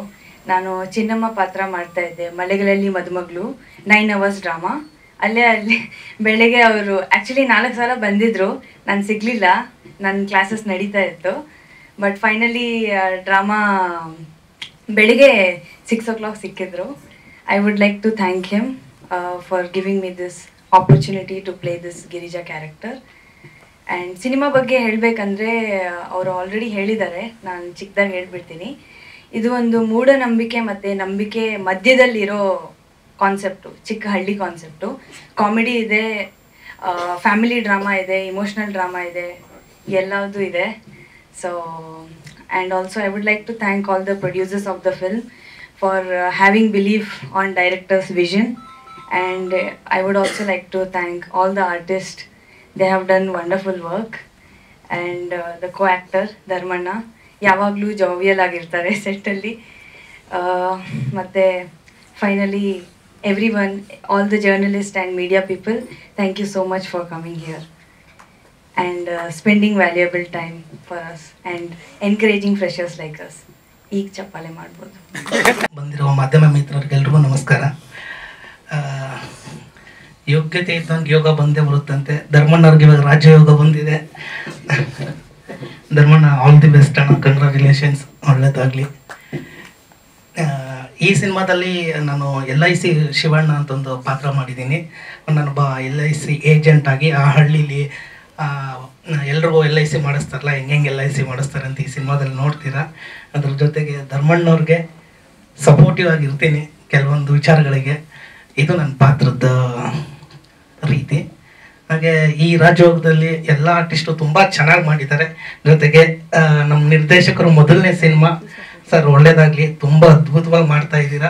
ಈ ಸಿನಿಮಾ ಇನ್ನೂ ಚೆನ್ನಾಗಾಗಲಿ ಅಂತ ನಾನು ಮನಸಾರೆ ಬಯಸ್ತೀನಿ. ಹಾಗೆ ಎಲ್ಲ ನಿರ್ಮಾಪಕರಿಗೂ ಕೂಡ ಒಳ್ಳೇದಾಗಲಿ, ನಿಮ್ಮ ಜೋಬ್ ತುಂಬಲಿ ಅಂತ ಮನಸಾರೆ ಬಯಸ್ತೀನಿ. Thank you so much. ನನ್ನ ಹೆಸರು ರೋಹಿಣಿ. ಲಿಂಗರಾಜ್ ಸರ್ ಆರ್ಟಿಸ್ಟ್ ಬೇಕು ಅಂತ ಗೊತ್ತಿಲ್ಲ ಯಾರನ್ನು ಕೇಳಿದ್ರು ಅಂತ ನನಗೆ ಕಾಲ್ ಮಾಡಿಬಿಟ್ಟು ಕತೆ ಹೇಳಬೇಕು ಬನ್ನಿ ಅಂತ ಹೇಳಿದ್ರು. ಹೊಸಕೆರೆಯಲ್ಲೆಲ್ಲ ಇದ್ದಿದ್ದವರು. ನಾ ಹೋದೆ, ಅಲ್ಲಿ ಅವ್ರ ಕತೆ ಹೇಳಿದ್ರು. ಧರ್ಮಣ್ಣನಿಗೆ ಚಿಕ್ಕಮ್ಮನ ಕ್ಯಾರೆಕ್ಟ್ರು, ಆದರೆ ನನಗೆ ಪಾತ್ರ ಕೊಟ್ಟಿದ್ದು ಧರ್ಮಣ್ಣನಿಗೆ ಅತ್ತೆ ಕ್ಯಾರೆಕ್ಟರ್. ಹಿಂಗಾಗಿದೆ. ಆದರೂ ಧರ್ಮಣ್ಣ ಅಳಿಯ, ಎಲ್ಲೇ ಹೋದ್ರೂ ಇವಾಗಲೂ ಅತ್ತೆ ಅತ್ತೆ ಅಂತ ಕರೀತಾರೆ. ಸೊ ಅದು ಒಂದು ಖುಷಿ. ಲಿಂಗರಾಜು ಇಂದ ಈ ಥರ ಅಳಿಯ ಸಿಕ್ಕಿರೋದು. ಎಲ್ಲರಿಗೂ ರಾಜಯೋಗ ಬರಲಿ, ಎಲ್ಲರೂ ರಾಜಯೋಗದಿಂದ ಖುಷಿ ಆಗಲಿ, ರಾಜಯೋಗ ಎಲ್ಲರನ್ನೂ ಎಲ್ಲೆಲ್ಲೋ ಕರ್ಕೊಂಡೋಗ್ಲಿ. ಇಷ್ಟು ಹೇಳ್ತಾ ನನ್ನ ಮಾತನ್ನ ಮುಗಿಸ್ತೇನೆ. ಮಿತ್ರರಿಗೆ ಪ್ರೀತಿಯ ನಮಸ್ಕಾರಗಳನ್ನ ಹೇಳ್ತಾ, ಹಾಗೆ ಬಂದಿರುವ ಎಲ್ಲ ನನ್ನ ಗೆಳೆಯರು ತುಂಬಾ ಜನ ಬಂದಿದ್ದಾರೆ, ಎಲ್ಲರಿಗೂ ಹೃದಯಪೂರ್ವಕ ಧನ್ಯವಾದ ಹೇಳ್ತೀನಿ. ಇಲ್ಲಿ ಬಂದು ಇವತ್ತು ಕೂತಿದ್ದೀನಿ ಅಂದ್ರೆ ನಾನ್ ಮಾತ್ರ ಕಾಣಿಸ್ತಿದ್ದೀನಿ, ನನ್ನ ಹಿಂದೆ ಮತ್ತೆ ನನ್ನ ಪರೋಕ್ಷವಾಗಿ ತುಂಬಾ ಜನ ನನ್ನ ಸಪೋರ್ಟ್ ಇಂದಾನೆ ನಾನು ಇವತ್ತು ಇಲ್ಲಿ ಬಂದು ಕೂತಿರೋದು. ಅವರೆಲ್ಲರಿಗೂ ಆಮೇಲೆ ನನಗೆ ಖುಷಿಯಾಗೋದೇನಂತಂದ್ರೆ, ಒಂದ್ ಮಗು ಅಂಬೆಗಾಲ್ ಇಡಬೇಕಾರೆ ಅದನ್ನ ಕರೆಕ್ಟ್ ಆಗಿ ನಡೆಸೋದಿದ್ರೆ ಮಾತ್ರ ನಡ್ಕೊಂಡು ಹೋಗತ್ತೆ, ಇಲ್ಲಾಂದ್ರೆ ಎಡಬಿಡುತ್ತೆ. ರಾಮರಲ್ಲಿ ನಾವು ಎಂಟ್ರಿ ಆದಾಗ ಎಲ್ಲರೂ, ಇಡೀ ಕನ್ನಡ ಇಂಡಸ್ಟ್ರಿಯ ಎಲ್ಲ ನಟರು, ನಿರ್ದೇಶಕರು, ನಿರ್ಮಾಪಕರು ಎಲ್ಲರೂ ಸೇರಿ ಇದ್ರಲ್ಲಿ ಸೆಟ್ಟಲ್ಲಿ ಕೆಲಸ ಮಾಡೋರು ಕೂಡ ಒಂದೊಂದು ಗೈಡ್ ಮಾಡ್ತಾ ಇವತ್ತು ಮಾಧ್ಯಮ ಮಿತ್ರರಾಗಿರ್ಬೋದು, ಆಮೇಲೆ ಕನ್ನಡ ಚಿತ್ರರಂಗದ ಎಲ್ಲ ಗಣ್ಯರು, ಕನ್ನಡಿಗರು ಎಕ್ಸ್ಪೆಷಲಿ ಹೇಳ್ಬೇಕು ಅಂದ್ರೆ ಪ್ರೇಕ್ಷಕರಿಗೆ ಮತ್ತೆ ಎಲ್ಲರಿಗೂ ಹೃದಯಪೂರ್ವಕ ಧನ್ಯವಾದ ಹೇಳ್ತೀನಿ. ರಾಜಯೋಗ ಮೊದಲನೇ ಸಲ ಹೇಳ್ತೀನಿ, ಇದು ನಾನ್ ನಾಯಕ ಅಲ್ಲ, ಇದರಲ್ಲಿ ಇಬ್ರು ನಾಯಕರು, ಒಂದು ಕತೆ ಮತ್ತು ಇನ್ನೊಂದು ಡೈರೆಕ್ಟ್ರು. ಯಾಕೆಂದ್ರೆ ನಾನು ರಾಮರೇ ಆದ್ಮೇಲೆ 6 ಮೇನ್ ರೋಲಿ ಕತೆ ಕೇಳಿದೆ. ನನ್ನ ಯೋಗ್ಯತೆ ನಂಗೆ ತುಂಬಾ ಚೆನ್ನಾಗಿ ಗೊತ್ತು. ಯಾಕೆಂದ್ರೆ ನಾನು ಲವ್ ಮಾಡೋ ಕ್ಯಾರೆಕ್ಟರ್ ಆಗಲ್ಲ. ಇನ್ನು ಹೊಡೆಯಕ್ಕೆ ಹೋದ್ರೆ ನೀವೇ ನಗಾಡ್ಬಿಡ್ತೀರಾ. ಅವೆಲ್ಲ ಆಗಲ್ಲ. ನಮಗೆ ನಿಜವಾಗ್ಲೂ ಈ ಕತೆನ ಅವ್ನು ಹೇಳ್ದಾಗ ನಾನು ಮಾಡಲ್ಲ ಅಂತಲೇ ಹೇಳಿದ್ದು ಫಸ್ಟ್ ಲಿಂಗರಾಜ್ಗೆ. ಆದ್ರೆ ಅವ್ನು ಒಂದೇ ಒಂದ್ಸತಿ ಕತೆ ಕೇಳ್ಬಿಡಿ, ಆಮೇಲೆ ನೀವು ಮಾಡಲ್ಲ ಅಂತೇಳಿ ನಂಗೇನು ಬೇಜಾರಿಲ್ಲ ಅಂತಂದ. ಕತೆ ಕೇಳಿದೆ. ಇಲ್ಲೇ ನನ್ನ ಫ್ರೆಂಡ್ ಇದ್ದಾನೆ ರವಿ, ಅವ್ರ ಮನೆಯಲ್ಲಿ, ಅವನು ಅಸಿಸ್ಟೆಂಟ್ ಡೈರೆಕ್ಟರ್. ಈಗ ಅವನು ಹೆಂಗ್ ಹೇಳ್ದ ಅಂದ್ರೆ 1.5 ಗಂಟೆ ಏನು ಪೆನ್ನು ಪ್ಯಾಡು ಇಲ್ದಂಗೆ 1.5 ಗಂಟೆ ವಿತ್ತು ಡೈಲಾಗ್ ಹೇಳ್ದ. ಅವಾಗೇ ಗೊತ್ತಾಯ್ತು ಆ ಕತೆ ಮೇಲೆ ಅವ್ನು ಎಷ್ಟು ವರ್ಕ್ ಮಾಡಿದಾನೆ ಅಂತ. ಅವ್ನು ಹೇಳಿದಾಗ ನನ್ನ ಲೈಫ್ ಅರ್ಧ ಬಂದೋಯ್ತು. ಯಾಕೆಂದ್ರೆ ಆ ಇಡೀ ಲೈಫಲ್ಲಿ ಹಳ್ಳಿ ಲೈಫ್ ಏನಿದೆ, ನಾನು ಕೂಡ ಹಂಗೆ ಬೆಳೆದಿರೋದ್ರಿಂದ ತುಂಬಾ ಚೆನ್ನಾಗಿ ಆಪ್ಟ್ ಆಗ್ತಾ ಹೋಯ್ತು. ತುಂಬಾ ಖುಷಿ ಅನಿಸ್ತು. ನಾನು ಮಾಡ್ತೀನಿ ಅಂದೆ. ಈ ಮಾಡ್ತೀನಿ ಅನ್ನೋಕ್ಕಿಂತ ಮುಂಚೆ ಒಂದು 15 ದಿನ ಗ್ಯಾಪ್ ತಗೊಂಡೆ. ಆ 15 ದಿನದಲ್ಲಿ ಕೆಲವು ಜನ ಮಾಧ್ಯಮ ಮಿತ್ರರು ಇದ್ದಾರೆ, ನನ್ನ ಸ್ನೇಹಿತರು, ಅವರಿಗೂ ಕೂಡ ಹೇಳಿದೀನಿ. ನನ್ನ ಕೋ ಆರ್ಟಿಸ್ಟ್ ಲೂಸ್ ಮದ ಯೋಗಿ ಸರ್, ಪ್ರಜ್ವಲ್ ಸರ್, ಆಮೇಲೆ ನಮ್ಮ ಸತ್ಯ ಟೀಮು, ಪ್ರತಿಯೊಬ್ಬರಿಗೂ ನನಗೆ ಪಾಠ ಹೇಳ್ಕೊಟ್ಟ ಗುರುಗಳು ಎಲ್ಲರ ಹತ್ರನು ಹೋಗಿ ಈ ಕತೆ ಬಗ್ಗೆ ಒಂದು ಲೈನ್ ಹೇಳಿ ಎಲ್ಲರೂ ಒಂದೇ ಒಪಿನಿಯನ್ ಹೇಳಿದ್ದು, ಇದು ಅದ್ಭುತವಾದ ಕತೆ, ನೀನ್ ಮಿಸ್ ಮಾಡ್ಕೋಬೇಡ ಮಾಡು ಅಂತ. ಹಂಗ ಹೇಳಿದ್ಮೇಲೆನೆ ಒಂದು 15 ದಿವಸ ಆದ್ಮೇಲೆ ಲಿಂಗರಾಜ್ಗೆ ಹೇಳಿದೆ. ತುಂಬಾ ಖುಷಿ ಆಯ್ತು. ಆದ್ರೆ ಇಷ್ಟೆಲ್ಲ ನಡೀತಿರ್ಬೇಕಾದ್ರೆ ನಾವಿನ್ನೂ ಹೊಸಬ್ರು, ಇನ್ನು ಈಗ ಬೆಳಿತಿರೋರು, ದುಡ್ಡು ಹಾಕೋದು ತುಂಬಾ ಕಷ್ಟ. ಯಾಕೆಂದ್ರೆ ಸಂಬಂಧಿಕರ ಹತ್ರ 50,000 1 ಲಕ್ಷ ಕೇಳಿದ್ರೇನೆ ಹಿಂದೆ ಮುಂದೆ ನೋಡುವ ಈ ಕಾಲದಲ್ಲಿ ನನ್ನನ್ನು ನಂಬಿ ಕೋಟ್ಯಾಂತರ ರೂಪಾಯಿ ಹಾಕಿದ್ದಾರೆ. ನಿಜವಾಗ್ಲೂ ಹೇಳ್ತೀನಿ, ಅನ್ನದಾತ್ರಿಗೆಲ್ಲ ನನ್ನ ಹೃದಯಪೂರ್ವಕ ಧನ್ಯವಾದ ಹೇಳ್ತೀನಿ. ಕುಮಾರ್ ಸರ್ ಆಗಿರ್ಬೋದು, ನಮ್ಮ ಅಣ್ಣ ಆಗಿರ್ಬೋದು, ಪ್ರಭು ಸರ್ ಆಗಿರ್ಬೋದು, ಲಿಂಗು ಆಗಿರ್ಬೋದು, ದೀಕ್ಷಿ ಆಗಿರ್ಬೋದು, ಆಮೇಲೆ ಅರ್ಜುನ್ ಅಂತ ಕ್ಯಾಮ್ರಾ ಕೊಟ್ಟಿರೋರು, ಕ್ಯಾಮ್ರಾ ಕೊಟ್ಟು ಪ್ರೊಡ್ಯೂಸರ್ ಆಗಿದ್ದಾರೆ. ಅಂದ್ರೆ ವಿಚಾರ ಮಾಡಿ ಕತೆ ಎಷ್ಟು ಇಂಪಾರ್ಟೆಂಟ್ ಈ ಸಿನಿಮಾದಲ್ಲಿ ಅಂತೇಳಿ. ಅದಕ್ಕೆ ನಾನು ಹೇಳಿದ್ದು, ಈ ಸಿನಿಮಾದ ನಿಜವಾದ ನಾಯಕ ಬಂದು ಕತೆ ಮತ್ತೆ ನಮ್ಮ ಡೈರೆಕ್ಟ್ರು. ಇನ್ನ ಇಲ್ಲಿ ಕೂತಿರೋರ ಬಗ್ಗೆ ನಾನು ಹೇಳೋದೇ ಬೇಡ. ನಾನು ಹೇಳ್ತಾ ಹೋದ್ರೆ ನಾನು ಕ್ಯಾರೆಕ್ಟ್ರಲ್ಲಿ ಹೇಳ್ತೀನಿ. ನನ್ನ ಹೆಂಡತಿ, ನಮ್ಮಪ್ಪ, ನಮ್ಮ ಜ್ಯೋತಿಷಿ, ನನ್ನ ಎಡೆಬಿಡಂಗಿ ತರ ಮಾಡೋರು, ನಮ್ಮ ಮಾವ, ಉಷಾ. ಆ ಮೇಡಮ್ ಏನಂತಂದ್ರೆ ನಮ್ಮ ಅಣ್ಣನ ಸೆಟಪ್ ಸಿನಿಮಾದಲ್ಲಿ. ನಮ್ಮ ಅತ್ತೆ, ಇವರು ನನ್ನ ಸಪೋರ್ಟಿವ್ ಆಗಿ ನಿಂತಿರೋ ಶಿವಣ್ಣ LIC ಅಂತ. ಇನ್ನು ಸುಮಾರು ಜನ ಅಂದ್ರೆ ಸುಮಾರು ಜನ ಇದರಲ್ಲಿ ಆಕ್ಟ್ ಮಾಡಿದ್ದಾರೆ. ಮೊದಲನೇ ಸಲ ಫಸ್ಟ್ ಶೆಡ್ಯೂಲ್ ಮುಗಿಸಿದಾಗ ಲಿಂಗು ಒಂದು ಬಜೆಟ್ ಹೇಳಿದ್ದ. ಆಮೇಲೆ ಗೊತ್ತಾಯ್ತು ಆ ಬಜೆಟ್ಗೆ ಆಗಲ್ಲ ಅಂತ. ನಿಜ ಹೇಳ್ತೀನಿ, ಕುಮಾರ್ ಸರ್ಗೆ ಹೃದಯಪೂರ್ವಕ ಧನ್ಯವಾದ ಹೇಳ್ತೀನಿ. ಯಾಕೆಂದ್ರೆ ಅದಾದ್ಮೇಲೆ ಕತೆ ಮತ್ತು ಸಾಂಗ್ ಕೇಳಿ ಎಷ್ಟು ಖುಷಿ ಆದ್ರು ಅಂತಂದ್ರೆ, ಅವ್ರು ಕನ್ನಡ ಗೊತ್ತಿಲ್ಲ ಮಾಡ್ಬೇಕಾದ್ರೆ ನನ್ಗೂ ಅವ್ರಿಗೂ ಪರಿಚಯ ಅಲ್ಲಿಂದ ಶುರುವಾಗಿದ್ದು. ಕತೆ ಮತ್ತೆ ಸಾಂಗ್ಸ್ ಕೇಳಿನೇ ಅವರು ಒಪ್ಕೊಂಡಿದ್ದು. ತುಂಬಾ ಖುಷಿ ಆಯ್ತು. ಈಗ ಒಂದ್ ಶೆಡ್ಯೂಲ್ ಮುಗಿಸ್ಕೊಂಡ್ ಬಂದಿದ್ವಿ. ತುಂಬಾ ಹೆಮ್ಮೆಯಿಂದ ಹೇಳ್ತೀನಿ, ನೀವು ಈ ಕತೆ ಒಪ್ಕೊಳ್ಳಕ್ ಕಾರಣ ನನಗೆ ಇನ್ಸ್ಪೈರ್ ಮಾಡಿದ್ದು ಅನಂತ್ ನಾಗ್ sir, Shashikumar sir, Kashinath sir. ಯಾಕೆ ಅಂತಂದ್ರೆ ಆ ಟೈಮಲ್ಲಿ ಬರ್ತಿರತಕ್ಕಂತ ಫ್ಯಾಮಿಲಿ ಡ್ರಾಮಾ ಏನಿದೆ, ಆ ಡ್ರಾಮಾನ ಮತ್ತೆ ಕನ್ನಡ ಇಂಡಸ್ಟ್ರಿಲಿ 100% ಈ ಸಿನಿಮಾ ನೋಡಿದಾಗ ವಾಪಸ್ ತರಲಿಲ್ಲ ಅಂತಂದ್ರೆ ನನ್ನ ಹೆಸರು ಧರ್ಮಣ್ಣನೇ ಅಲ್ಲ ಅಂತೇಳಿ ರಾಜಾರೋಷವಾಗಿ ಹೇಳ್ತೀನಿ. ಅಷ್ಟು ಅದ್ಭುತವಾದ ಕಥೆನ ನಮ್ ಲಿಂಗರಾಜು ಮಾಡಿಯಾನೆ. ಎಂದಿನಂತೆ ನಿಮ್ಮ ಪ್ರೀತಿ ಪ್ರೋತ್ಸಾಹ ನಮಗೆ ತುಂಬಾ ಇಂಪಾರ್ಟೆಂಟ್. ಇದನ್ನು ಕೂಡ ಅಷ್ಟೇ ರಾಜಾರೋಷವಾಗಿ ಹೇಳ್ತೀನಿ. ಚೆನ್ನಾಗಿದ್ರೆ ಮಾತ್ರ ದಯವಿಟ್ಟು ಕೈ ಹಿಡೀರಿ, ಚೆನ್ನಾಗಿಲ್ಲ ಅಂದ್ರೆ ಹಿಡಿಬೇಡಿ. ಅದ್ ಯಾರೇ ಆಗಿರ್ಲಿ. ಯಾಕೆ ಅಂತಂದ್ರೆ ಚೆನ್ನಾಗಿರೋದು ಮಾತ್ರ ಬೆಳಿಬೇಕು ಅನ್ನೋದು ನಾವು ರಾಮರಿಂದನೂ ಕೂಡ ಹೇಳ್ಕೊಂಡ್ ಬರ್ತಿದೀವಿ. ಅದು ಚೆನ್ನಾಗಿದ್ರೆ ಮಾತ್ರ ಸ್ವಲ್ಪ ಜಾಸ್ತಿನೇ ಸಪೋರ್ಟ್ ಮಾಡಿ. ಯಾಕೆಂದ್ರೆ ಇವತ್ತು ಕನ್ನಡ ಇಂಡಸ್ಟ್ರಿ ತುಂಬಾ ದೊಡ್ಡ ಮಟ್ಟಕ್ಕೆ ಬೆಳೀತಾ ಇದೆ. ಅದಕ್ಕೆ ಕಾರಣ ಕಂಟೆಂಟ್ಗಳು, ಒಳ್ಳೊಳ್ಳೆ ಸಿನಿಮಾಗಳು, ನಮ್ಮ ಸ್ಟಾರ್ಗಳು ಆ ಲೆವೆಲ್ಗೆ ಇವತ್ತು ಮೆರೀತಾ ಇದ್ದಾರೆ ಫ್ಯಾನ್ ಇಂಡಿಯಾದಲ್ಲಿ. ಇನ್ನೂ ಹೆಚ್ಚಿಗೆ ಮೆರೀಲಿ. ಇದೇ ತರ ಸಿನಿಮಾಗಳನ್ನ ನೀವು ಸಪೋರ್ಟ್ ಮಾಡ್ತಾ ಇದ್ರೆ ಒಳ್ಳೊಳ್ಳೆ ಕಂಟೆಂಟ್ಗಳು ಬರ್ಲಿ. ನಮಗೆ ಅಂತಲ್ಲ, ಎಂತರೇ ಬರ್ಲಿ, ಒಳ್ಳೊಳ್ಳೆ ಸಿನಿಮಾ ಬಂದಾಗ ನಿಮ್ಮ ಪ್ರೀತಿ ಪ್ರೋತ್ಸಾಹ ಇದ್ದೇ ಇರುತ್ತೆ. ಹಂಗಿರೋದಕ್ಕೆ ಇವತ್ತು ನಾನು ಇಲ್ಲಿ ಕೂತಿರೋದು. ಅದು ಎಲ್ಲಾ ರೀತಿ ಎಲ್ಲರಿಗೂ ಇರ್ಲಿ, ನಮ್ಮ ರಾಜ ಯೋಗದ ಮೇಲೆ ಇರ್ಲಿ ಅಂತ ಕೇಳ್ಕೊಂತೀನಿ. ಎಲ್ಲರಿಗೂ ಬಂದಿರತಕ್ಕಂಥವ್ರಿಗೆ ಯಾರ್ಯಾರು ಮಿಸ್ ಆಗಿದ್ರೆ ದಯವಿಟ್ಟು ಕ್ಷಮೆ ಇರಲಿ. ಮತ್ತೊಮ್ಮೆ ಹೃದಯಪೂರ್ವಕ ಧನ್ಯವಾದಗಳು. ಏನಾರು ಕೇಳೋದಿದ್ರೆ ಕೇಳ್ಬೋದು. ಮಾಡಲ್ವಾ ಅಂತ ನಾನು ತುಂಬಾ ಖುಷಿಯಾಗಿ ಹೇಳ್ತೀನಿ. ನಮ್ಮ ಮನೆ ಅನ್ನ ಬಂದ್ಬಿಟ್ಟು ನಾವು ಡೈಲಿ ತಿನ್ನೋದು ಮುದ್ದೆ ರೊಟ್ಟಿ. ಅದು ಯಾವತ್ತು ಕ್ಯಾರೆಕ್ಟರ್ ಇದ್ದಂಗೆ.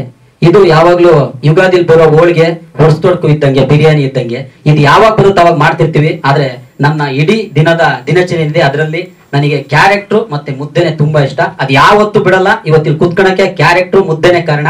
ಅದ್ ಮಾತ್ರ ಯಾವತ್ತು ಬಿಡಲ್ಲ, ಕ್ಯಾರೆಕ್ಟರ್ ಮಾಡ್ತಾನೆ ಇರ್ತೀನಿ. ಮಾತಾಡ್ಬೇಕು. ಈ ಸಿನಿಮಾದ ಒಂದು ಭಾಗ ಆಗಿದ್ದಕ್ಕೆ ನಂಗೆ ಬಹಳ ಸಂತೋಷ ಇದೆ. ನಾನೊಂದು ಭಾಗ ಆಗಿದ್ದೀನಿ ಸಿನಿಮಾ. ಸರ್ ಎಲ್ಲ ಗೊತ್ತಿದ್ದಾರೆ ನನಗೆ, ಮೊದಲು ಕನ್ನಡ ಗೊತ್ತಿಲ್ಲ. ಸಿನಿಮಾ ಜೊತೆ ಸರ್ ಜೊತೆ ಎಲ್ಲ ಹೋಗಿದ್ದೀನಿ. ಸಾಕಷ್ಟು ಕನ್ನಡ ಗೊತ್ತಿಲ್ಲ ಸಿನಿಮಾಗೆ ಮೀಡಿಯಾಯಿಂದ ಜನಕ್ಕೆ ತಲುಪಿಸೋದಕ್ಕೆ ಸಾಕಷ್ಟು ಸಹಾಯ ಮಾಡಿದ್ದಾರೆ. ಅದಾದ್ಮೇಲೆನೂ ಇವತ್ತು ನಾನು ವಾಪಸ್ ಇಲ್ಲಿ ಬಂದು ಕೂತಿದ್ದೀನಿ, ಸಿನಿಮಾ ಜೊತೆ ಇದ್ದೀನಿ ಅಂದರೆ ಮೀಡಿಯಾ ಸಪೋರ್ಟು ಸಿಕ್ಕಾಪಟ್ಟೆ ಇದ್ದಿದ್ದಕ್ಕೆ. ಎಲ್ಲೋ ಥಿಯೇಟ್ರಲ್ಲಿ ಅಷ್ಟು ಇಷ್ಟ ಆಗಿಲ್ಲ ಅಂದರೂ ಆ ಮೀಡಿಯಾ ಸಪೋರ್ಟಿಂದ ನನಗೆ OTT ಪ್ಲ್ಯಾಟ್ಫಾರ್ಮಲ್ಲಿ ಒಂದು ಸ್ವಲ್ಪ ಅನುಕೂಲ ಆಯಿತು ಅಂತೇಳಿ ವಾಪಸ್ ನಿಮ್ಮ ಮುಂದೆ ಕೂತಿದ್ದೀನಿ. ನಿಮ್ಗೆಲ್ಲರಿಗೂ ಒಂದು ದೊಡ್ಡ ಧನ್ಯವಾದ ಹೇಳ್ತಾ ಕಾರ್ಯಕ್ರಮನ ಬೇರೆಯವ್ರು ಮಾತಾಡಲಿ. ಹಾಗೆ ಒಂದಿಬ್ಬರು ಮರೆತ್ಬಿಟ್ಟೆ, ಅದಕ್ಕೆ ಹೇಳೋದು ಈ ಟೆನ್ಷನ್ ಅಲ್ಲಿ ಗೊತ್ತಾಗಲ್ಲ ಅಂತ. ನಮ್ಮ ಕೆಂಪರಾಜು ಸರ್ ನಮ್ಮನ್ನ ತುಂಬಾ ಚೆನ್ನಾಗಿ ಕತ್ರಿ ಆಗ್ತೀರಲ್ವ ಸರ್? Thank you sir. ಹಾಗೆ ವಿಷ್ಣು ಸರ್, ನಾನು ನಿಜವಾಗ್ಲೂ ಈ ಸಿನಿಮಾದಲ್ಲಿ ಒಂದು ಬೇರೆ ತರ ಕಾಣಿಸ್ತೀನಿ ಅಂತ ಹೇಳ್ತೀನಿ. ಯಾಕೆಂದ್ರೆ ಅವ್ರ ಮೇಕಿಂಗ್ ಸ್ಟೈಲು ಎಷ್ಟು ಅವ್ರು ಹೇಳಿದ್ರಲ್ಲ, ನ್ಯಾಚುರಲ್ ಆಗಿ ಎಷ್ಟು ನ್ಯಾಚುರಲ್ ಆಗಿ ಮಾಡ್ತೀವಿ ಅಷ್ಟು ನ್ಯಾಚುರಲ್ ಆಗಿ ಅಂತ. ಎಲ್ಲೂ CG ವರ್ಕ್ ಇಲ್ಲ ನಮ್ಮ ಇಡೀ ಸಿನಿಮಾದಲ್ಲಿ, ಎಲ್ಲ ಕ್ಯಾಮ್ರಾದಲ್ಲೇ ಮಾಡಿದ್ದಾರೆ ನಮ್ಮ ವಿಷ್ಣು ಸರ್. ಹಾಗೆ ಅಕ್ಷಯ್ ರಿಷಬ್, ನಾನು ಕತೆ ಕೇಳಿದಾಗ ಒಂದೇ ಒಂದು ಸಾಂಗ್ ಕೇಳಿದ್ದೆ ಸಂಬಂಧಿಕರದ್ದು. ನೀವು ಆ ಸಾಂಗ್ ಬಿಟ್ಟಾಗ ಹೇಳ್ತೀರಾ ನಾನು ಯಾಕೆ ಈ ಸಿನಿಮಾ ಒಪ್ಕೊಂಡೆ, ಈ ಕತೆನ ಮತ್ತೆ ಈ ಸಾಂಗ್ ಅಲ್ಲಿ ಏನಿದೆ ಅಂತೇಳಿ ನಿಮ್ಮೆಲ್ಲರಿಗೂ 80% ಅರ್ಥ ಆಗುತ್ತೆ. ಈ ಸದ್ಯದಲ್ಲೇ ಒಂದೊಂದೇ ಬಿಡ್ತಾ ಹೋಗ್ತೀವಿ. ನಿಮ್ಮ ಪ್ರೀತಿ ಪ್ರೋತ್ಸಾಹ ಇರಲಿ. ಮತ್ತೆ ಯಾರು ಮಾಡ್ತಿದ್ರೆ ಸಾರಿ, ನಮ್ಮ ಲಿಂಗು ಇದ್ರಲ್ಲಿ ಸಾರಿ, ನಾನು ಲಿಂಗು ಅಂತ ಕರಿತೀನಿ ನಮ್ಮ ಡೈರೆಕ್ಟ್. ಯಾಕೆ ಇದರಲ್ಲಿ ಸರ್ ಕಾಮಿಡಿ ಎಷ್ಟಿದೆಯೋ ಎಮೋಷನ್ ಕೂಡ ಅಷ್ಟೇ ಇದೆ ಸರ್. ಅಂದ್ರೆ ನನಗೆ ಇವನಿಗೆ ಇಷ್ಟ ಆಗಿದ್ದ ಪಾಯಿಂಟ್ ಏನಂತಂದ್ರೆ ಎಮೋಷನಲ್ಲಿ ಕಾಮಿಡಿ ಮಾಡ್ತಾನೆ ಸರ್. ಇದು ತುಂಬಾ ಕಷ್ಟ. ಇದು ನಾನು ಇಬ್ಬರಲ್ಲೇ ನೋಡಿದ್ದು, ಒಂದು ಸತ್ಯ ಮತ್ತೆ ಇನ್ನೊಂದು ನಮ್ಮ ಲಿಂಗರಾಜು. ಯಾಕೆ ಅಂತಂದ್ರೆ ಆ ಎಮೋಷನ್ ಮಾಡ್ಬೇಕಾದ್ರೆ ಇಮಿಡಿಯೇಟ್ಲಿ 10 ಸೆಕೆಂಡ್ ನೀವು ಕಾಮಿಡಿ ಮಾಡೋದು ಕಷ್ಟ. ಕಾಮಿಡಿ ಮಾಡಿ ಇಮಿಡಿಯೇಟ್ಲಿ ನೀವು ಎಮೋಷನ್ ಮಾಡೋದಿದೆಯಲ್ಲ, ಅದು ತುಂಬಾ ಕಷ್ಟ. ಅದು ರೈಟಿಂಗ್ ಅಲ್ಲಿ ಹೆವಿ ಸ್ಕಿಲ್ ಇದ್ರೆ ಮಾತ್ರ ಅದನ್ನ ಮೇಂಟೈನ್ ಮಾಡಕ್ ಸಾಧ್ಯ ಸರ್. ಸ್ಕ್ರೀನ್ ಪ್ಲೇ ಅಲ್ಲಿ ಅದನ್ನ ತುಂಬಾ ಚೆನ್ನಾಗಿ ಮಾಡಿಯಾನೆ. ನೀವು ಎಮೋಷನಲ್ ಆಗೋ ಟೈಮಲ್ಲಿ ನಗ್ತೀರಾ ಸರ್. ಆಮೇಲೆ ಹೇಳ್ತೀರಾ ಈ ಸಿನಿಮಾ ನೋಡಿದ್ಮೇಲೆ ಖಂಡಿತ ಎಲ್ಲರೂ ಹೇಳ್ತಾರೆ ಇವ್ನು ಯಾರಿಗೂ ಹುಟ್ಟಿನ ಮಗ ಅಂತ ಖಂಡಿತ ನನಗೆ ಹೇಳ್ತೀರಾ. ಆ ತರದೊಂದು ಕ್ಯಾರೆಕ್ಟರ್ ಕೊಟ್ಟಿದ್ದಾರೆ ಲಿಂಗು. ಈ ತರದ ಕ್ಯಾರೆಕ್ಟರೈಸೇಷನ್ ನನಗೆ ಅನಿಸ್ತಂಗೆ ಇಲ್ಲಿವರೆಗೂ ಬಂದಿಲ್ಲ. ಆ ತರದೊಂದು ಕ್ಯಾರೆಕ್ಟರೈಸೇಷನ್ ಅಂದ್ರೆ ವಿಚಾರ ಮಾಡಿ ನಮ್ಮ ಕ್ಯಾರೆಕ್ಟರ್ನ ಹೆಂಗ್ ಬರ್ದಿರ್ಬೋದು ಡೈರೆಕ್ಟರ್ ಅಂತ ಒಂದೊಂದೇ ವಿಷಯ ಬಿಡ್ತಾ ಹೋಗ್ತೀವಿ ಸರ್. ಸಾಂಗ್ ಸರ್ 5:30 ಇದೆ ಸರ್. ಒಂದು ಬಿಟ್ಟು ಒಟ್ಟು 5:30 6 ಇದೆ ಸರ್. ಹೌದು ಸರ್. ಸಾಕಷ್ಟು ಮಾಹಿತಿ ತಂಡ ನೀಡಿದೆ ಅನ್ಕೋತೀನಿ. ಏನೋ ಪ್ರಶ್ನೆ ಎಲ್ಲ ವೈಟ್ ಶರ್ಟ್ ಹಾಕ್ಬಿಟ್ಟಾರಲ್ಲ ಇವತ್ತು. Dress code